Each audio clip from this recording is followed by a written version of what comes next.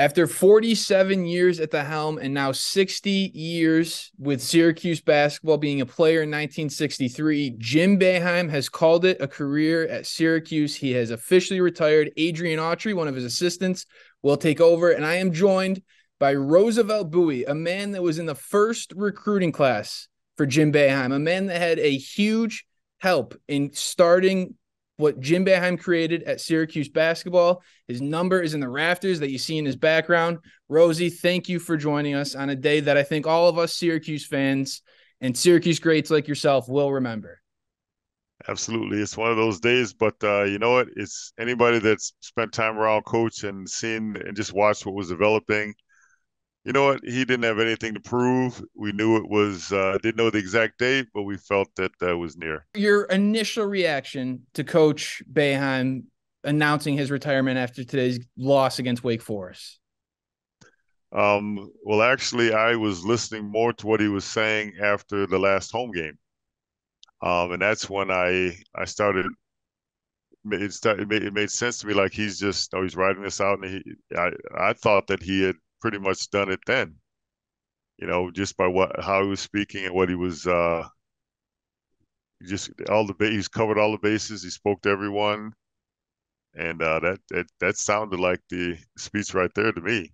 It's been 47 years now. It's been a while. This last decade or so has been Coach Bam after every last game of the season. Is this it? Is this it? Do you feel like he is at peace with his decision? Ain't nobody's beating him over the head with a stick making him do it, so I would have to say yes. He like I said, his last press conference that I listened to closely, he pretty much covered everything and said everything that and addressed everything that he needed to address. Even down to the fact he said that, there's been criticism, but he says, "Hey, I've been here for 47 years. Coaches get criticized." He said, but the thing that always amazed him, there were like 22 or 23,000 people at that last game where there was, and they retired the uniforms after the game was over. He said, and I can guarantee you, the people that were complaining are not the people that are here sitting here in the stands. And he said, "Look at this. It's the most amazing place that I've known." So, and I was listening to that, and I was like, okay. But it was a very emotional game. They came out, they played the way that he always would amaze me at what he's able to get out of kids. Like he took a team that was terror. They played poorly, and they came together and went to the Final Four. Every time I thought that I'd seen it all, he'd show me something different. So he shows me this team that gets beat by 17, gets beat by 20 points, brings them to brings in front of a Syracuse crowd that loves them, and they literally flip the switch and turn into, and he pulls out of them a whole totally different animal. So he always does something that amazes me, different than what I know about him. So Like I mentioned at the beginning, you're a man that has known him from the very start. You were in that first recruiting class and you have followed ever since. You've got the background. You're wearing a Syracuse shirt. You have followed this program ever since. What can you say about the kind of coach that you knew compared to the kind of coach that now he is at the end of his career? I met Coach Boeheim when he was 30 years old. I came up Syracuse basketball camp as a sophomore and a junior in high school. So I was 16. He was 30. He was 30 years old. Um, and he's always shown me that he was knowledgeable. He's always shown me that he thought about the team first. He always said that he's never been a big fan of the media. It's just a necessary. It's just a necessary evil. He said why. He said they want to know what's going on inside of this locker room. We already know what's going on inside of this locker room, and it's my job to protect who's in this locker room. And he's gone ahead and done that. He has no problem stepping up and taking the blame when something goes wrong. If he doesn't know how to do something, he'll say it. He'll work on it. He'll get better. I remember I was talking to Charles Barkley, who said that it was in the Final Four. He had said that he didn't like to watch college basketball because they'll get a game plan, and then they'll start out, and whether the game plan is working or not, they'll stick to it the whole game. He said, but not Coach Boeheim. Coach Boeheim, you'll see the game. He'll go in at halftime.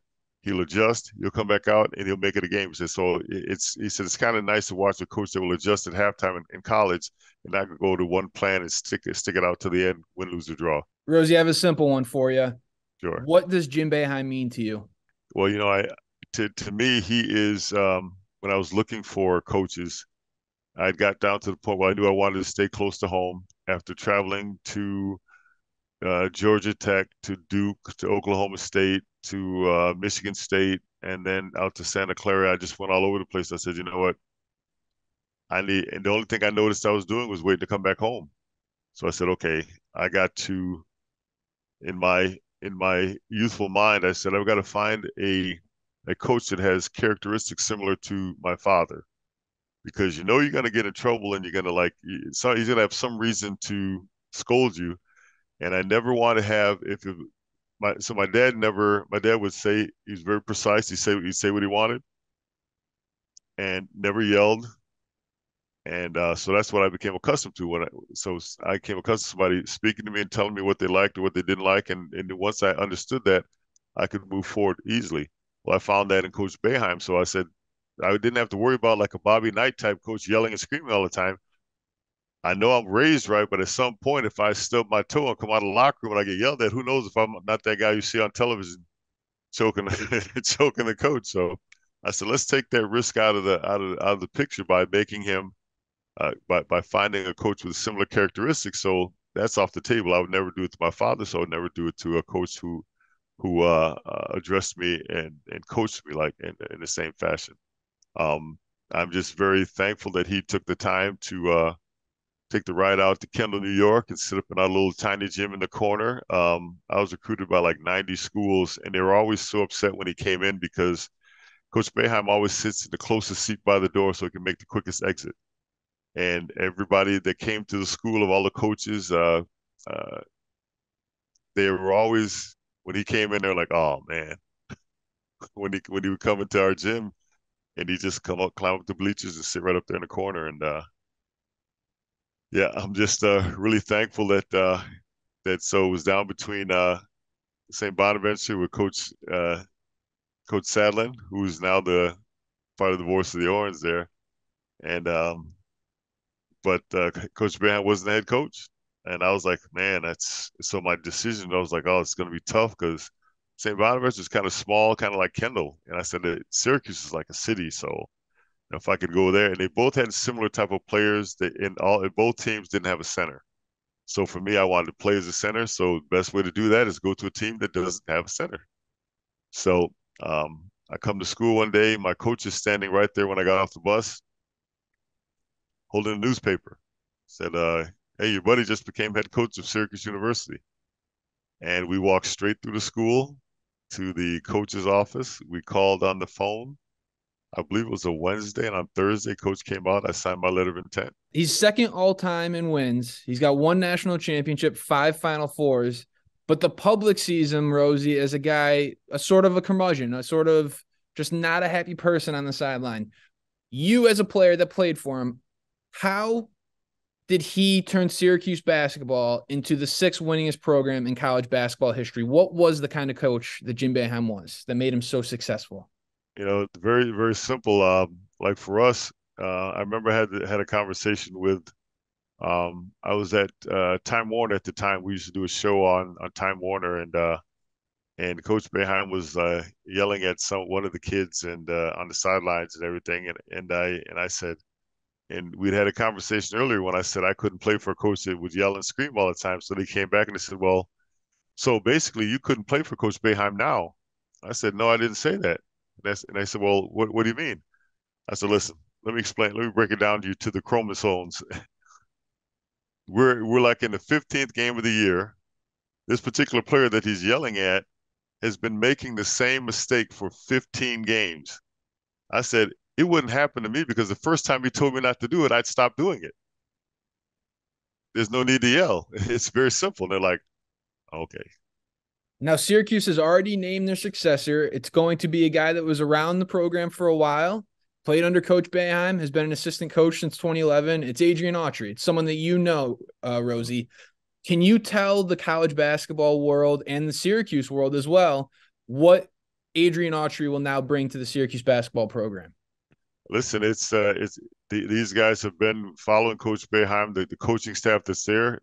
Everybody knows that Coach Boeheim puts the final touches and the details on game day, but the players, the assistant coaches run practices. So it's not going to be anything new. It's just going to be now they got to bring another guy in to fill a spot and to help out where they need to be helped out. Maybe it'll be a big guy. Maybe it'll be somebody that to work with the bigs. But they've been doing this for a long time. Like you said, 2011. What the heck? Yeah, I love the fact that we're like the only university in the country that has all Syracuse alumni in the coaching staff. That keeps everybody real. It makes it real close. We got a great group of guys. Rosie, thank you for coming on. I know it's been a busy day, I'm sure, for you, a day that Syracuse has been waiting to see when it'll happen for years now. And it happened today. It'll be a moment I'm sure that you'll remember and we'll all remember for a while. So thank you for taking the time. My pleasure. Take care now.